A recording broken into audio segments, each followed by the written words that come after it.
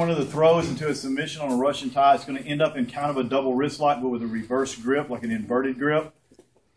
So he's going to start off, we'll start on this angle here. He starts off, he's got the collar tie on me.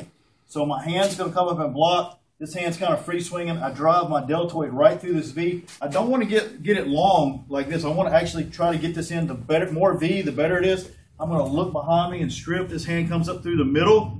I've got this downward pressure working. As he tries to lift up, I push that hand in. I'm going to make this key lock on my hand. I'm going to force this hand into his belly or right into his hip. When I put my knuckles in there, I'm going to pivot. I come underneath him here.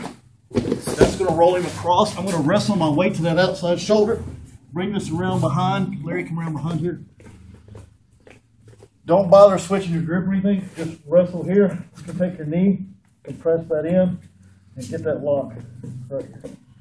Okay? Now, we were talking about this. If he tries to roll towards me, I'm just going to kind of turn and block him. If he tries to roll away from me, he'll just get himself into a hammer lock, and it'll be much worse. So that's not an issue for me, because he'll just end up there. So either way. All right, one more time real quick.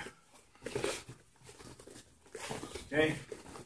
Collar tie, strip. This is called the Russian tie. Bring him across. Let him fall. Okay. One foot submission here. Get yourself up. Don't let your weight get on top of him. You're not going to be able to push it in the mat. Get him up on the side. Keep your head up here on that far side shoulder. Like I said, if his arm is straight, don't worry about it. Use your leg and compress it. Okay, so that's a Russian tie into a throw and into a submission. Thanks.